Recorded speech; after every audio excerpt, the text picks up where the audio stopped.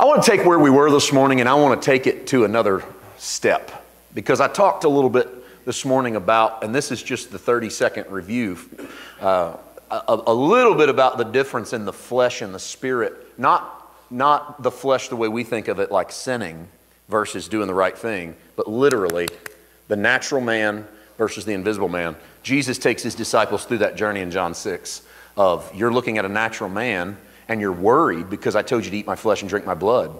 And you're freaked out because looking at a natural man, that's cannibalistic and vampire talk, eating flesh and drinking blood. Plus, you're also afraid that I'm asking you to give up Passover. I'm asking you to do something else. But Jesus says, if I were to disappear in the flesh, you would need to understand, and I will disappear in the flesh, Jesus is saying. When I do, you'll realize that all this was about the Spirit. And remember when we did this today? Just gave you a little podium knock, tell you how we love the tangible. That little moment this morning, that's really the spark of where we want to go tonight. Because we love the tangible so much, it's almost like a Jewish holdover for us. Because the Jews had the taste, smell, scent, and tangible presence of the tabernacle. They could literally touch it. They could see it sitting on the hill. And that's very, very hard to surrender the tangible for the invisible. It's hard to give up that which you can touch for that which you can't touch. And it almost looks as if the new covenant's going backwards, because the old covenant has all this stuff, trappings, priests and lambs and blood and knives and bells and incense. Then the new covenant has nothing.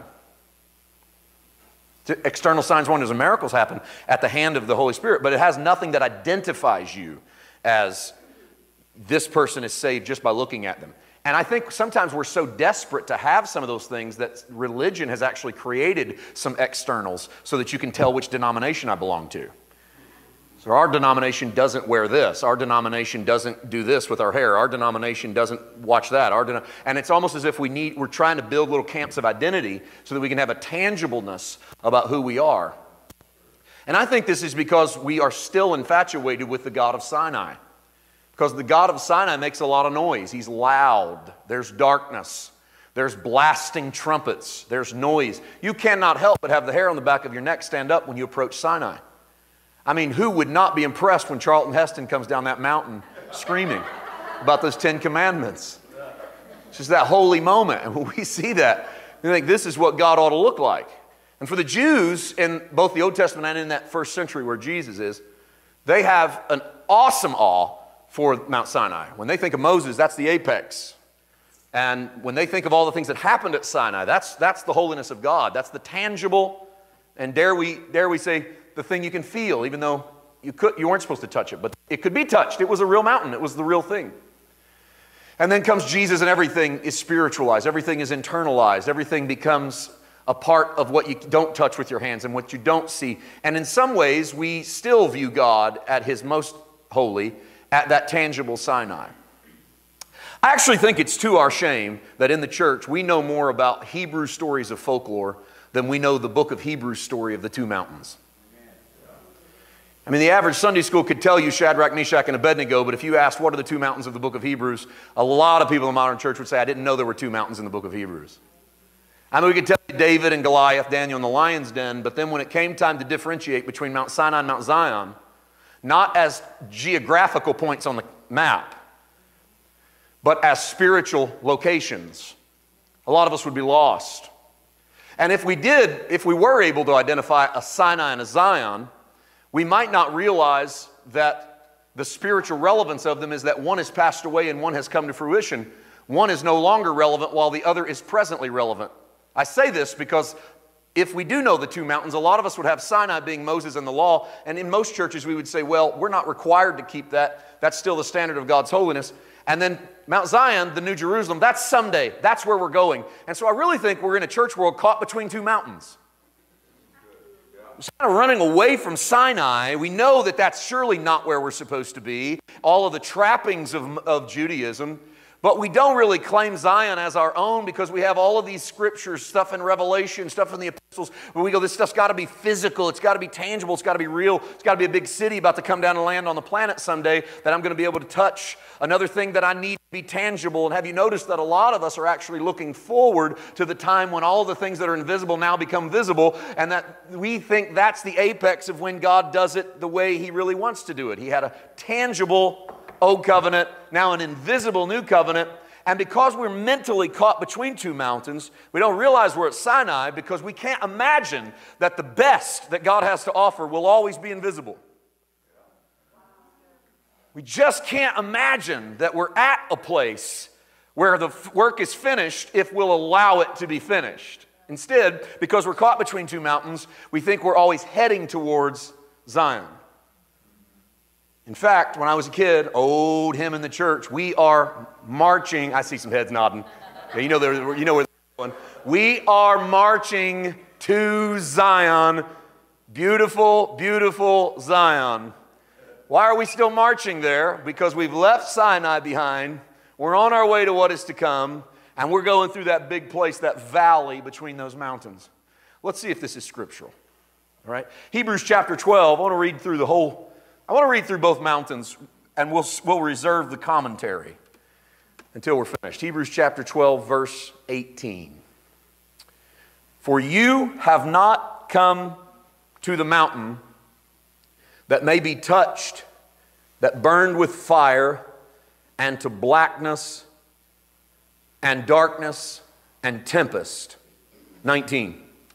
And the sound of a trumpet and the voice of words, so that those who heard it begged that the word should not be spoken to them anymore.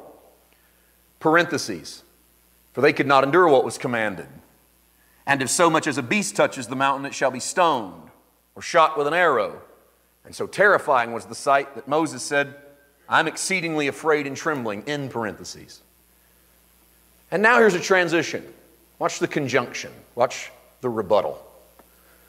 But you have come to Mount Zion, to the city of the living God, the heavenly Jerusalem, to an innumerable company of angels, to the general assembly and church of the firstborn who are registered in heaven, to God the judge of all, and to the spirits of just men made perfect, to Jesus, the mediator of the new covenant, and to the blood of sprinkling that speaks better things than that of Abel. And I want to stop there because we just introduced two mountains.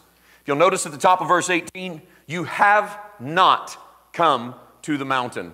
And then if you'll notice at the top of verse 22, you have come to Mount Zion. We are not in a valley betwixt two mountains. We are not in the transition age between two covenants.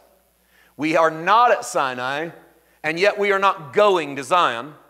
We are not at Sinai because we have already come to Mount Zion.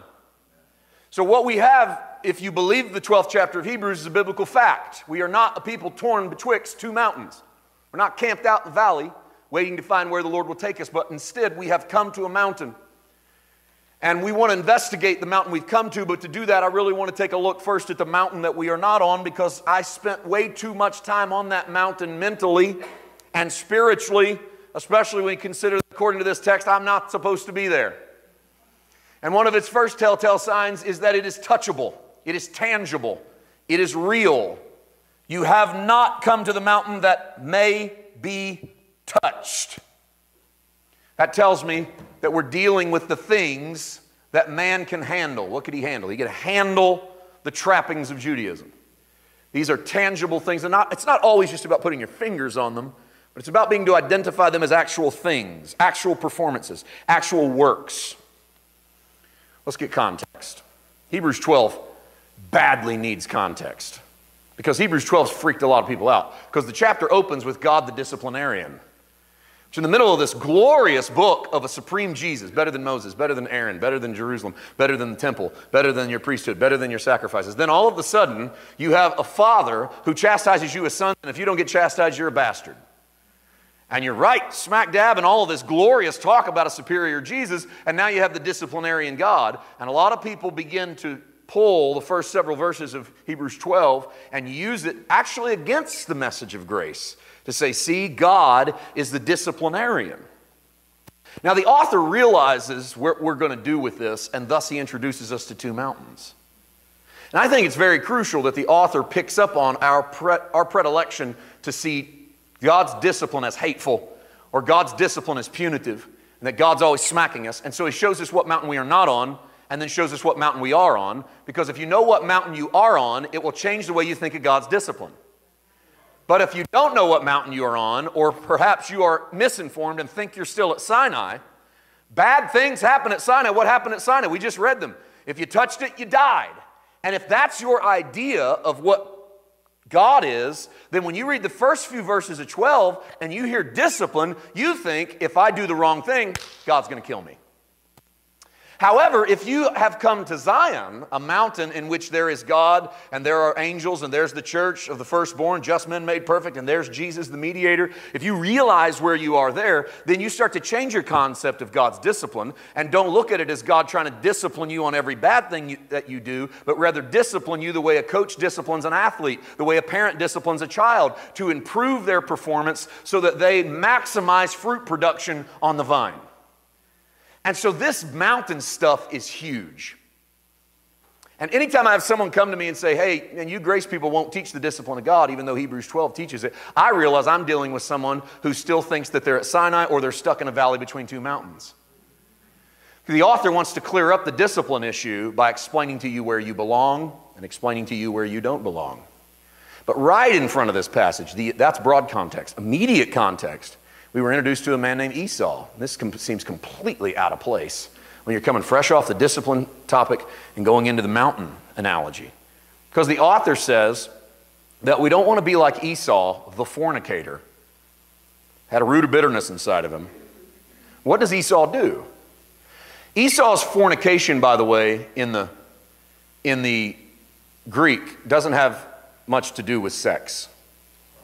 Esau's fornication has to do with selling himself for temporary gratification. That's what fornication is.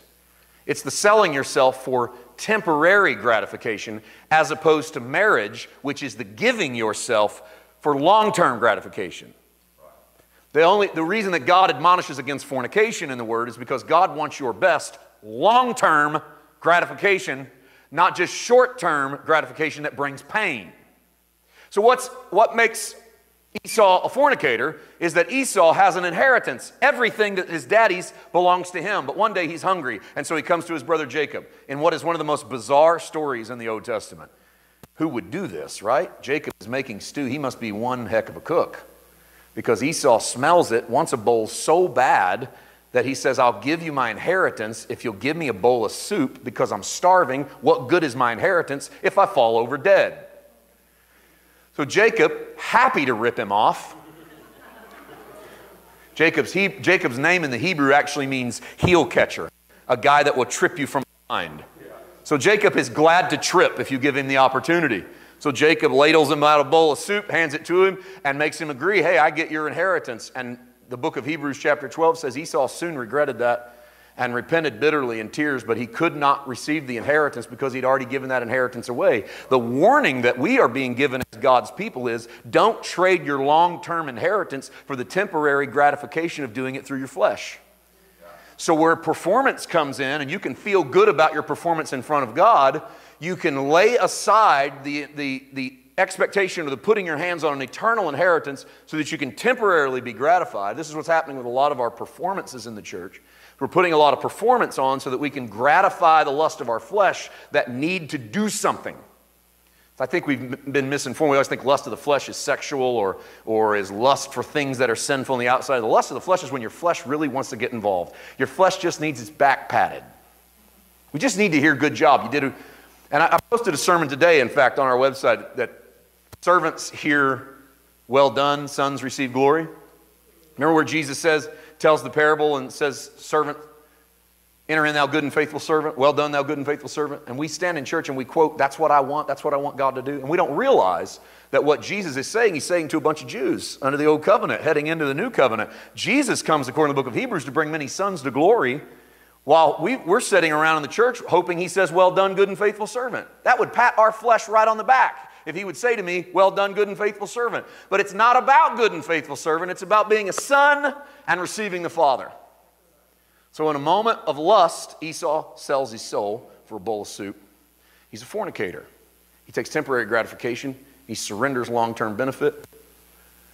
Me, such a proponent of individual liberty, it really bothers me anytime we lay a piece of our liberty down so we can have a long-term, or so we can have a short-term gratification. We lay down long-term liberty so that we can have a short-term moment of safety or peace.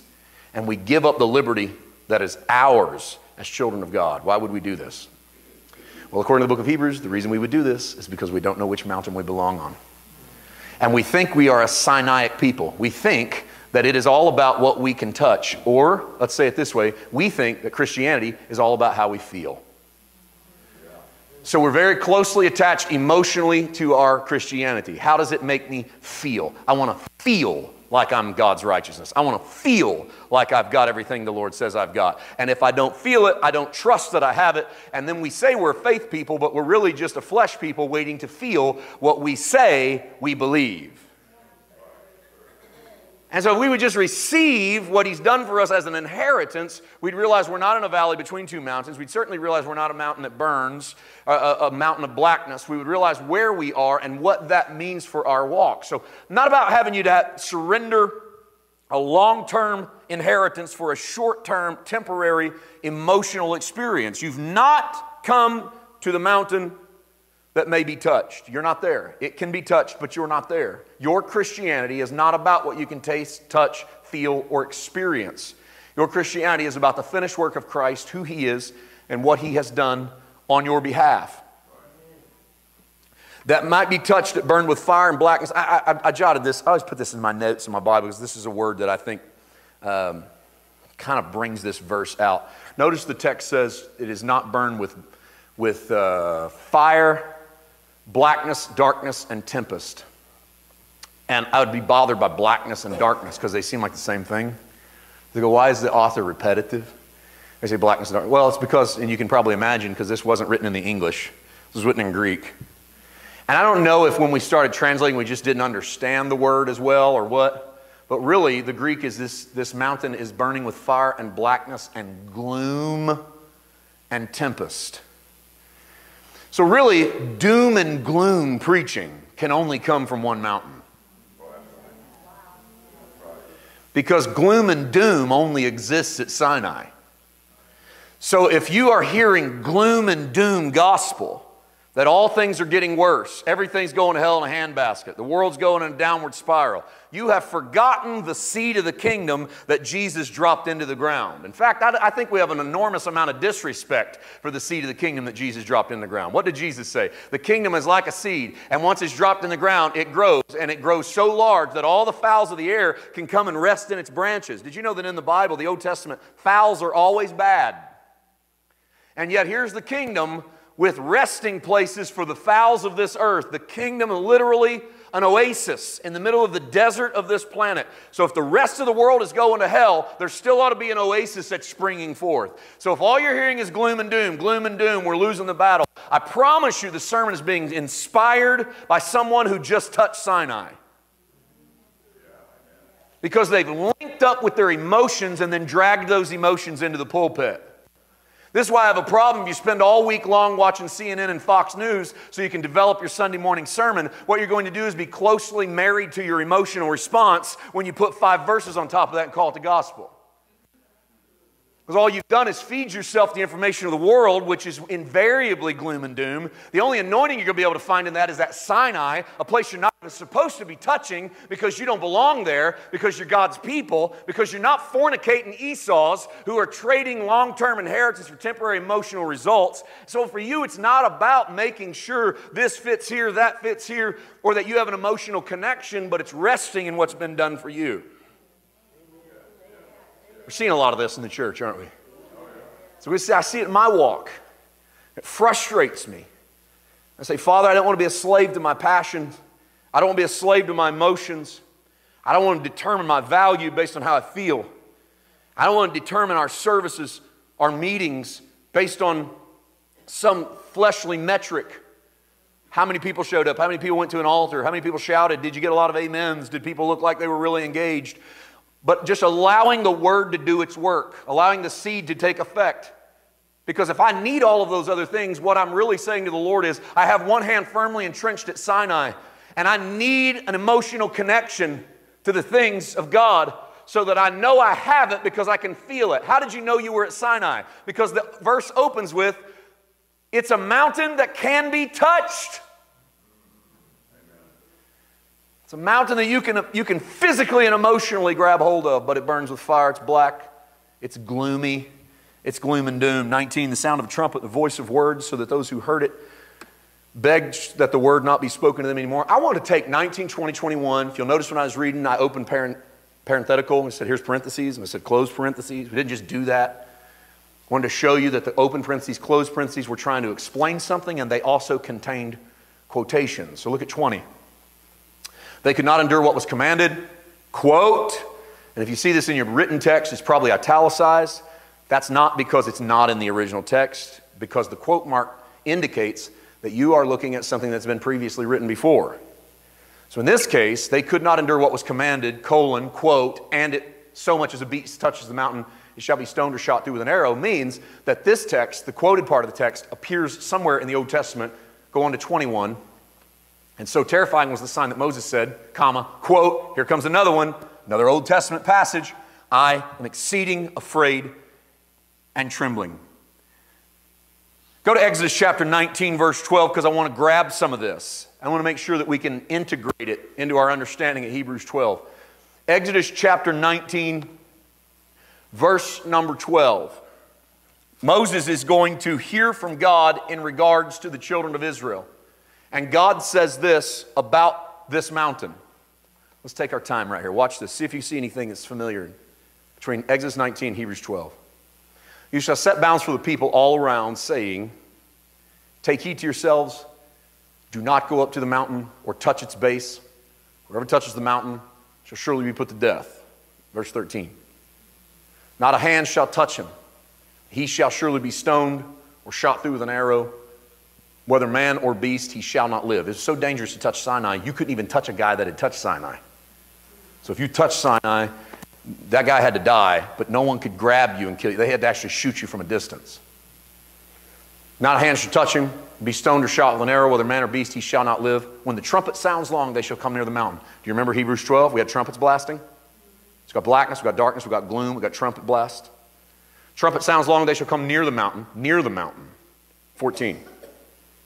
So Moses went down from the mountain to the people, sanctified the people, washed their clothes. Let's stop here for a moment. Moses heard God say all of this on top of the mountain, comes back down the mountain, relays that to the people. Okay? Did you catch all the things God said? 15. He said to the people, be ready for the third day. Do not come near your wives. Time out.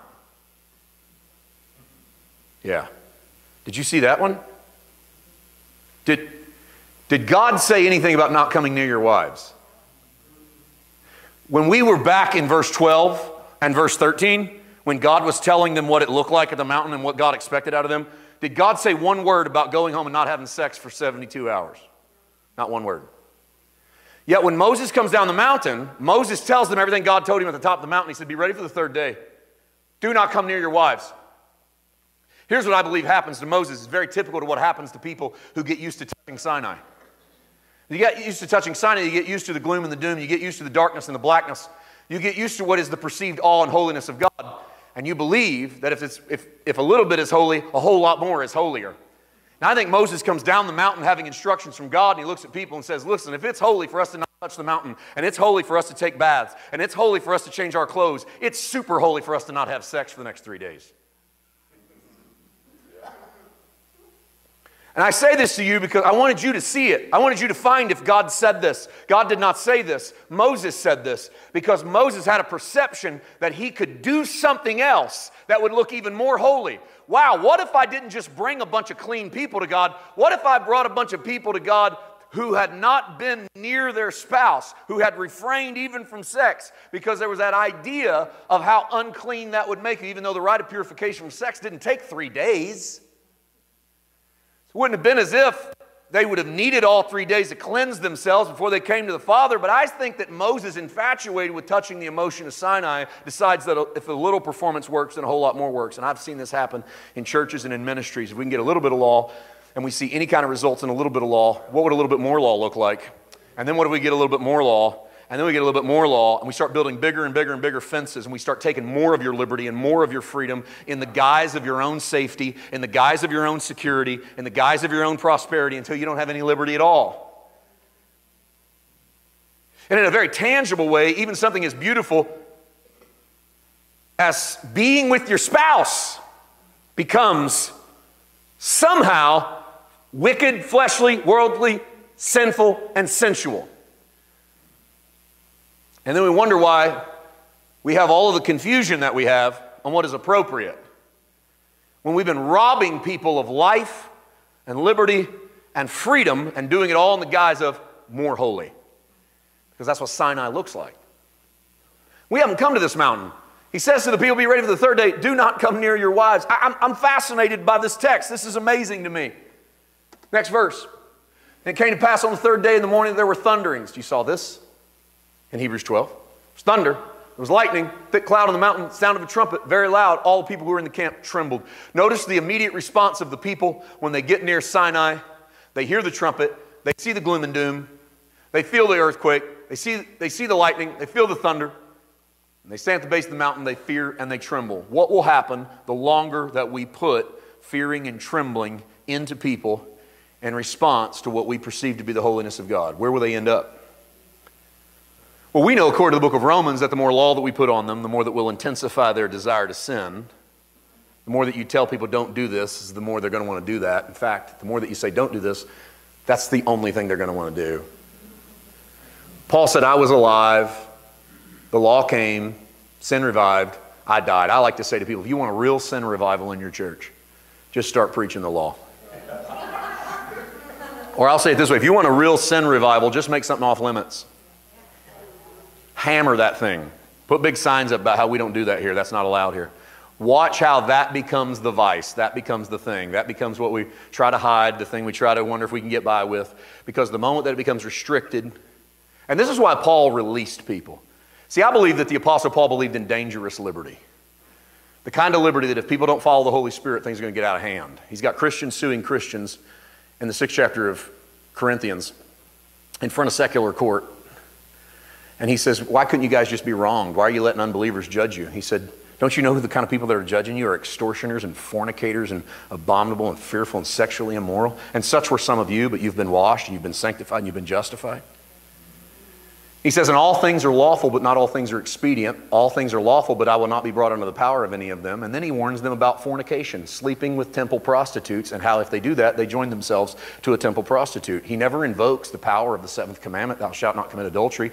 He never tells them not to do it. He just reminds them of who they used to be, tells them who they are, and then says, let me introduce you to dangerous liberty. All things are lawful. Nothing is off limits. Paul's sermon is 1 Corinthians 6:12 is really this. You can do whatever you want. You are a free people. However, if you do just whatever you want, here's your warning. It is not that God will destroy you, because you're not at Sinai. You will not be shot through with an arrow. There will not be thunder. There will not be lightning. There will not be blackness. There will not be a tempest. There will not be the sound of a trumpet. God is not forbidding you to come near. In His holiness, He has done something powerful in your life. You're not stuck in a valley in between. You're actually at a different mountain. But here's what will happen if you take all things are lawful and just do whatever. Some things will tear you down emotionally. Some things will destroy the relationships that you have in your life. You might go bankrupt. You might lose your marriage. You might lose your job. You might get sick. You might die before your time. If these are things you're willing to risk and you're willing to accept, by all means, explore your liberty. Not all things are expedient. Not all things are profitable. Not all things are going to do me good. Not all things are going to build me up. That's dangerous liberty. But if I'm introduced to the power of the Holy Spirit and what mountain I dwell on, then I'll begin to literally dwell on that mountain and see what is on that mountain. I'm getting a little ahead of myself with that other mountain. I want to make sure we understand what happens the longer we hang out near Sinai. Okay? The longer we're hanging out near Sinai, we got all this blackness and problems going on. This is Exodus 19. This is the children of Israel being told, don't do this, don't do that, and they begin to tremble. But look at Exodus chapter 20. One chapter later, Exodus chapter 20, let's do verses 18 and 19. Because we're going to watch how the people have responded a whole chapter later. All the people, here's what they did. Notice past tense. They witnessed. When did they witness it? Way back in 19, one chapter ago. The people witnessed the thunderings, the lightning flashes, the sound of the trumpet, the mountain smoking. And when the people saw it, they trembled and stood afar off. Unless they begin to distance themselves. What do we talk about today? We begin to distance ourselves and separate ourselves and put a little space between us and God. Verse 19. And then they said to Moses, you talk with us, and we will hear. But not God speak with us, lest we die. I think Exodus 20 and 19 is one of the tragic verses of the Old Testament. Israel just surrendered their ability to hear the voice of God and put it in an advocate named Moses.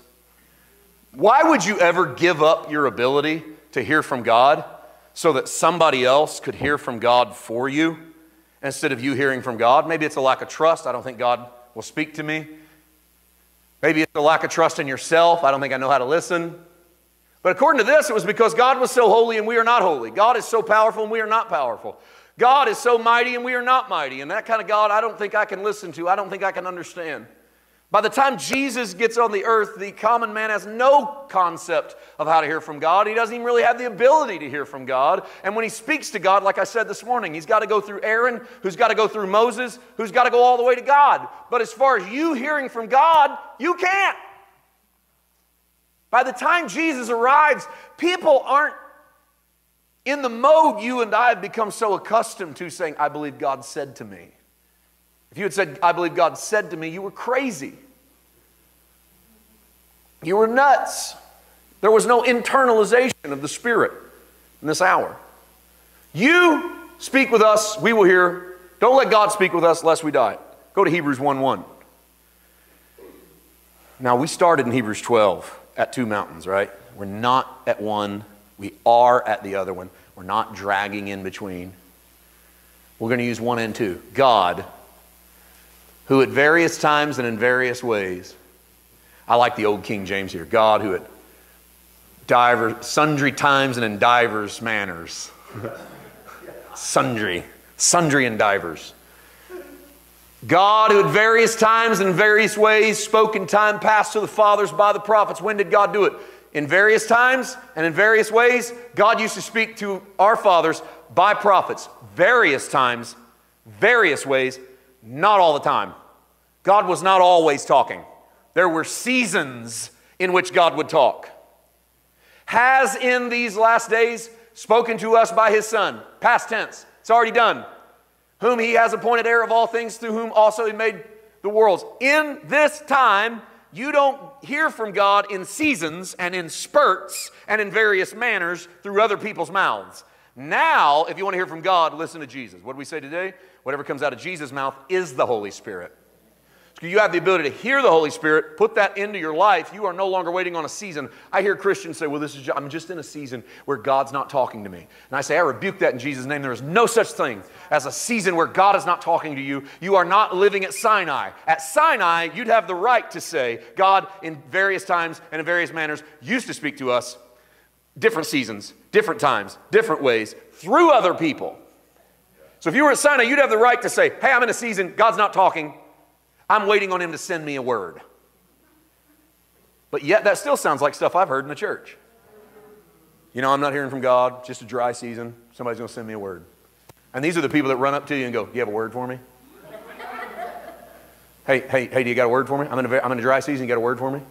And it's because we don't realize that he's already spoken to us through Jesus. All we really need to do is see what Jesus has done to affect the situation, and there's the voice of God. This is why the more time we spend with Jesus, both meditating on Jesus, dwelling on Jesus, and reading about Jesus. I know we are in a season in the church where it's become sort of cool to diss the Bible. I'm seeing this a lot of armchair theologians acting like, well, you can't really trust it. All you really have to do is listen to the Holy Spirit. Don't worry about what the Bible says or doesn't say. It also gives us a lot of excuses for why we will approve of some things and disapprove of other things. We go, well, the Bible's antiquated and not necessary. And yet, do you realize when you open those pages, you get to see what Jesus saw and what Jesus did and hear how Jesus dealt with it. And you get to hear what God is saying to you through his Son. It's a powerful thing. So now we've left. We're not in that valley. Let's go to the mountain that we're on. Hebrews chapter 12. Verse 22, I know we read it once, worked our way through 22, 23, 24, let's do it again. But there's the rebuttal, there's the change. Notice there's no valley, there's no span of wandering between two mountains. You have come to Mount Zion and to the city of the living God, the heavenly Jerusalem, to an innumerable company of angels. That phrase, you have come, is in perfect tense in the Greek, which means it has been accomplished, It is being accomplished, and it will ever be accomplished. You have come. You came when Jesus died at Calvary. You came to it whenever you received Christ. You have come to it through revelations of His Word. You come to it every time you realize you're hearing the voice of God through the Spirit of Jesus. You have come, not you shall come, not someday you'll get there, not won't it be wonderful there, but you have come to Mount Zion, to the city of the living God, to a heavenly Jerusalem. You contrast this with what Paul says in Galatians 4. In Galatians 4, Paul starts talking about Hagar and Sarah. Hagar is a product of Abraham's flesh. Abraham sleeps with young Hagar, and he gets him an Ishmael. He thinks he's fulfilled the will of God. I got the male heir. God says, no, you don't have the male heir. In fact, God stops talking to him. Why? Because in times past, in various times and in various ways, God spoke to us, and sometimes He didn't. And so for a long time, God didn't speak to Abraham because he had already got himself his heir, but he hadn't got himself God's heir. If you work with the flesh, you'll get something, but you won't get what God wants. So I say this in a lot of churches, if you want people to immediately respond and change their actions for you, just give them some works and law. And some people will jump on that bandwagon and they'll change their works for you, but you will not see their hearts changed. In other words, if you need a product of the flesh, just sleep with Hagar. In 9 months, you'll have an Ishmael. But if you want an Isaac, you're going to have to wait on God to do a miracle in Sarah. So that's going to take patience. It's just going to take hearing from God. Just relaxing and letting God do what He does. You've come to Zion, city of the living God, heavenly Jerusalem, innumerable company of angels. Contrasted to that 4th chapter of Galatians, Paul says there's a Jerusalem which is in bondage with her children. Jerusalem now is means there's a Jerusalem. It's a real Jerusalem. It's a city, but it's in bondage. He said, and there's also a heavenly Jerusalem. He said, and the heavenly Jerusalem is where Sarah and her promise live. Now, I did this and this, okay? Because I'm trying to show you where the natural Jerusalem was. And then we go, there's a heavenly Jerusalem. And we always tend to think heaven is there. What we talked about this morning, though, doesn't have anything to do with it being on a planet somewhere else. It has to do with Jesus being internalized inside of us. If I've vanished, I will reappear in you, not outside of you, but inside of you. That's where He dwells. So if that's where He dwells, then the heavenly Jerusalem is not a place over on another planet. The heavenly Jerusalem is a place inside of you. Jesus called His disciples a city set on a hill that cannot be hid. The book of Revelation, the angel turns to John the Revelator and says, would you like to see the Lamb's bride? And John says, yes, I'd love to see the Lamb's bride. And God says, look this way. And I saw the heavens open and a city descend from God out of heaven. And that city was called the New Jerusalem, and it was the Lamb's bride. Now, if you and I are waiting on the New Jerusalem, then we are not the Lamb's bride, because the Lamb's bride doesn't descend until the end of the book of Revelation when the city descends on planet. But if you and I believe we are the Lamb's bride, and we're a city set on a hill that cannot be hid, and we've come to the city of the living God, the heavenly Jerusalem, then we must be that Jerusalem setting on the planet, affecting the world outside of that Jerusalem. In other words, what God is saying is, my bride is my Jerusalem. My bride is my city. My bride has already arrived at the place that I want my bride to be, to an innumerable company of angels. Let me see the next verse, verse 23. To the general assembly and church of the firstborn. That's us. You're not on your way to the church. You are the church.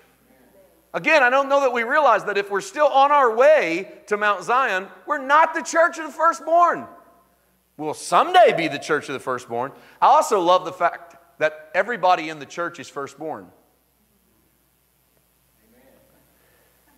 Isn't that good? See, we look at this and we think, well, he means the firstborn of Jesus. No, there are no secondborn sons in the kingdom of God. Everybody receives firstborn inheritance. Well, Pastor, I'm not worthy of firstborn inheritance. Well, I would agree, based upon your performance, based upon my performance, I'm not worthy of firstborn inheritance. Can I give you a little side story? Remember this? Jacob's dying, and Joseph brings Ephraim and Manasseh, his two boys, and he walks them in front of old Jacob. Jacob's hands are creaky, shaking. In the Old Testament, in the Hebrew world, the firstborn son got the right hand blessing. The right-hand blessing could only be given one time. Jacob tricks, remember this?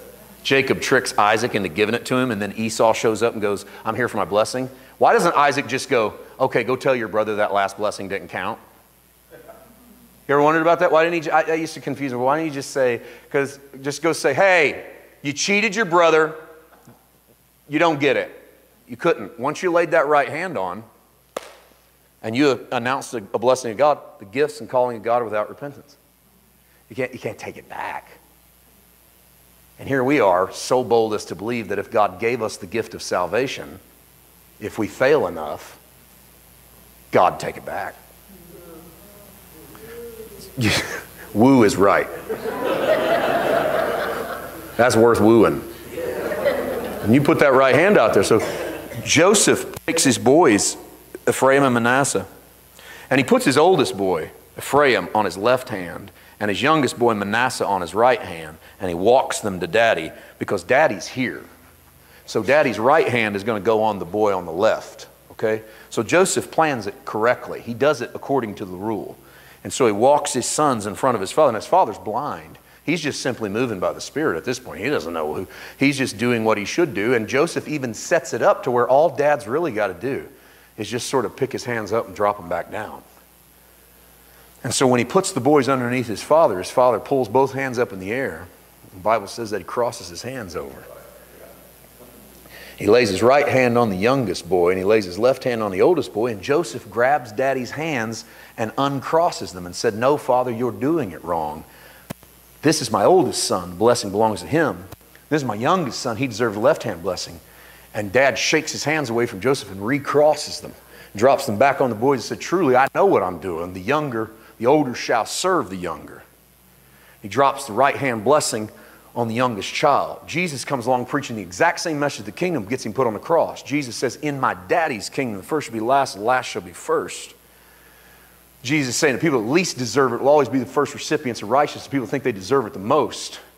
I came for those, it sounds more like this in the King James. I came for those who think they can see to be made blind, those who can't see to be made to where they can.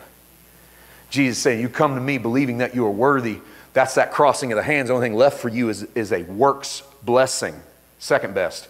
But if you come to me as the one who does not deserve, as the one who knows in whom he has believed, I cross those hands for you. I like to say at Calvary, Jesus spread his hands out wide and took all of us in. And at Calvary, God crossed his hands and slapped one on top of you and me in a position completely undeserving it. And now we're resting in that firstborn of heaven. Firstborn. Yeah. Registered in heaven, God the judge of all, spirits of just men made perfect. Don't freak out. The judge is not on Sinai. The judge is on Zion. At Sinai, you don't see the judge, you see him at Zion. And you might think, why is the judge at Zion? Remember how the chapter started? He chastises those that he loves. He disciplines his own children. But he's not the judge at Sinai, because if he was the judge at Sinai, he'd whip you till you bled. He's the judge at Zion, and judges at Zion don't whip you till you bleed. Judges at Zion deal with firstborn sons who have their registration in heaven, who are just men made perfect. And listen, if you're guilty, you don't want to stand in front of a judge. But if you're innocent, you want a fair one. If you're innocent and you can prove it, give me the best judge there is. Give me the one who's most in love with justice. That's the one I need, because I'm innocent. How do you know you're innocent? I'm firstborn. I'm registered in heaven. I'm a just man made perfect. Bring on the judge. You want the discipline of Hebrews 12, because you realize you're not on an old mountain. You are at a new mountain, at rest in who he is. The judge of all, the spirits of just men made perfect. Please grab that last phrase and just hold on to it this week. I am not on my way to a mountain where just men shall be made perfect. I am at a mountain where just men are made perfect. You are justified. That's what just is shortened from. Remember what Paul says in Romans. God shows forth his righteousness in that he is both just and justifier of those who believe on Christ Jesus. So God proves to you He is righteous when He justifies unrighteous people. You came to Him as an unrighteous person. You received the righteousness of God. God proves He's just by making you righteous when you don't deserve it. The spirits of just men have been made perfect in Christ Jesus. What an awesome thing. It is to our shame that we can tell you those old Hebrew stories and can't tell you these two Hebrew mountains. And I'm believing I'm in a house that knows those two Hebrew mountains already. But take that information, realize this isn't about a transitional valley. I do believe that spiritually and mentally we have people in that valley of transition. Okay? They don't realize that they're not at Sinai, but they don't yet realize what's theirs. They realize they're not at Sinai, but they don't realize what they have. But we've got other people that are hanging back here in awe over all the external holinesses, and they're getting exhausted, and they're wearing out. And their bones litter the trail of Christianity because they've just gotten worn out and tired. A lot of us came into grace because we had been holding on to Sinai for so long we were fried. We were just fried. And we'd been hearing the blasting of trumpets and thunders and lightnings, but then we heard that festal array in the Greek, that festal array of angels at Sinai. And the spirits of just men made perfect in the church of the firstborn. We heard them singing from Zion, and we started that journey.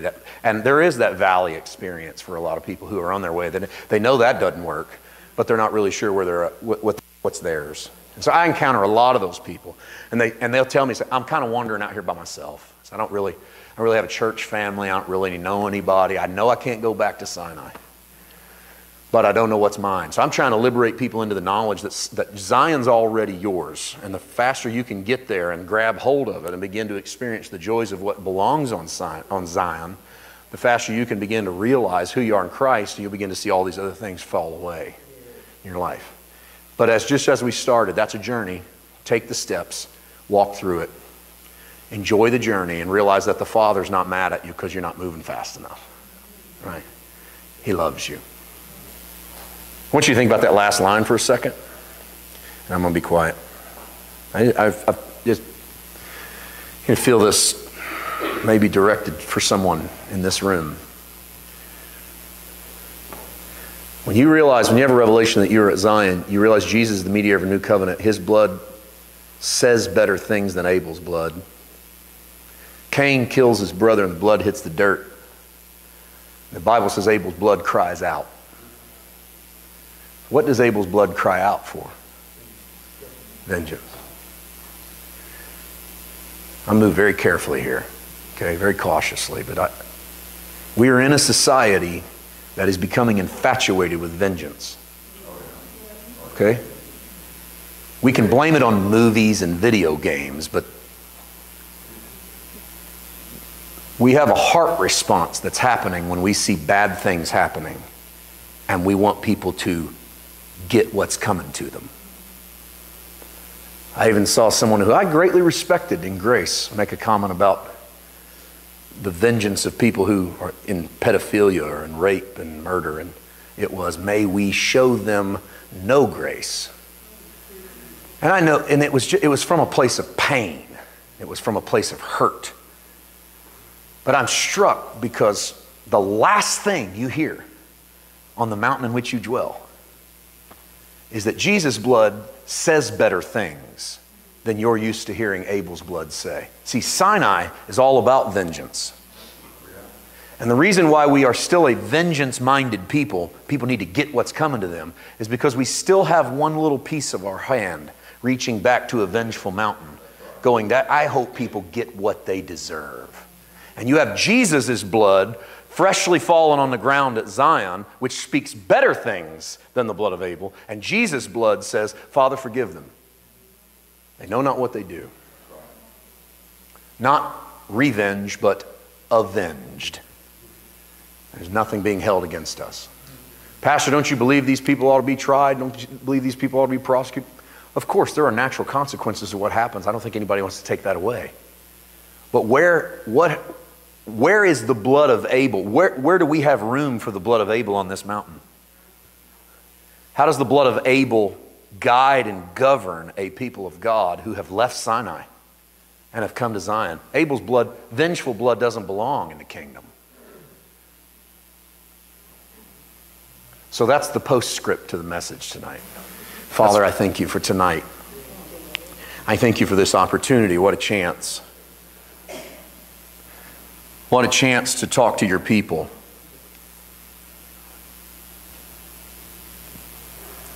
You are wonderful.